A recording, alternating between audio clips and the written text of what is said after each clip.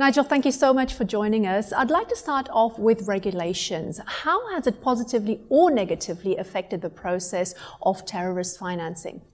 I think the biggest problem that we face in all regulation is over-regulation. We need to regulate effectively, but we need to leave how that regulation is effected in the hands of the people who are in fact operating the businesses. And the moment you begin to overprescribe, which is what regulation has been doing, then you begin to take away the power of those businesses to be able to respond effectively to threats as they evolve. Has regulation been effective? It has been effective to a point. The point is that everyone is aware of what they have to do. But is it that they have become able to prevent terrorist financing? No. And why can't they do that? Because terrorist financing is so varied, because the money is coming from legitimate sources, it's often going to legitimate sources, it's often outside the financial sector altogether, and it's often not in money.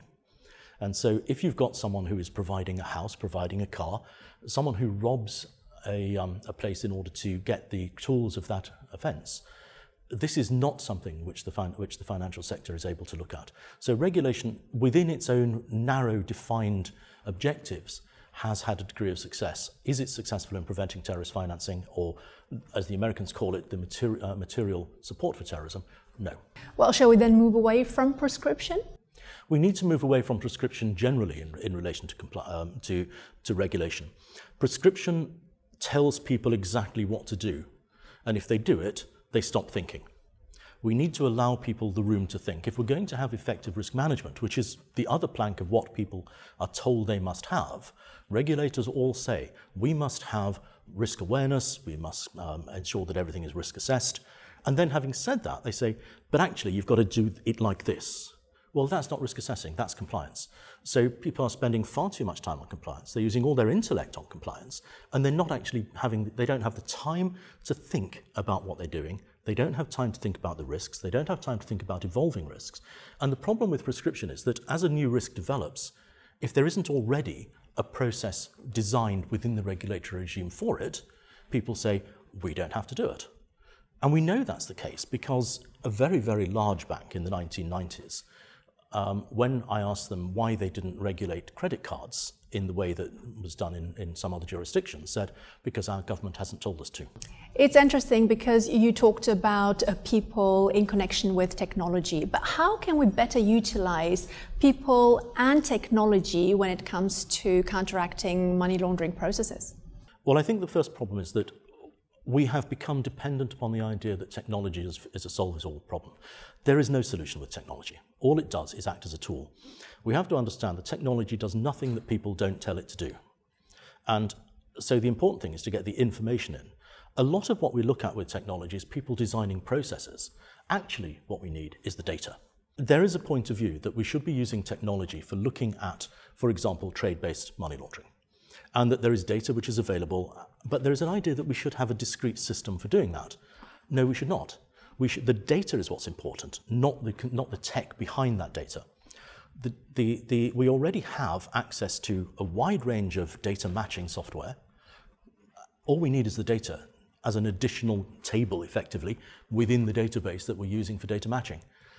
I think that what we tend to think of something of the technology that we're using for example, KYC, as something unduly special. It's not. It's just a hyped up version of Match.com. We're just looking to see if we've got this data about this person, this data about that whatever, do they fit together? And if so, what do we do about it?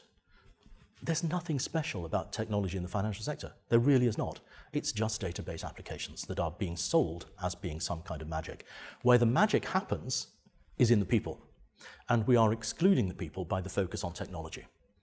We have the finest computing power available to each and every one of us in our own heads, but we're not using it because we're saying we've got this regulatory regime that tells us we must do ABC, we've got this computer system that takes that responsibility away from us, therefore we don't need to think.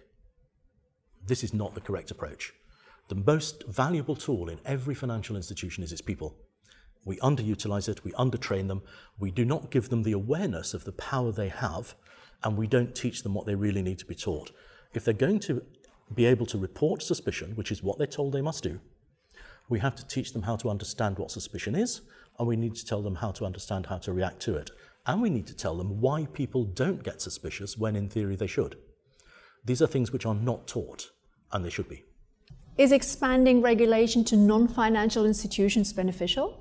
I think that one of the things that people don't really understand in the wider world is that following the regulatory system is actually a very important risk management system for every business, not just financial institutions. The fact that they are being forced to do it by regulation is only because they have not understood the benefits of doing it. Why is it beneficial? It's because the general law, not the stuff that relates to financial institutions that talks about reporting and the like, the general law in every country says if you launder money, you are a criminal. And what people have yet to understand is money laundering regulations as applied to the financial institutions, in fact, are by far the best risk management tool for everybody to do with bribery, corruption, whether it's terrorist financing, passing through a charity, all of these things. The template for proper risk management is that you find in the money laundering regulations. Ideally, it should be set up as being something like an ISO 9000 system across many industries. The fact we're having to compel lawyers, accountants, dealers in high-value goods is a mark of how they have fought against the effectiveness of the basic law that is required, against the effectiveness of the legislation. They have actually acted to the detriment of society as a whole by protecting their perceived best interests.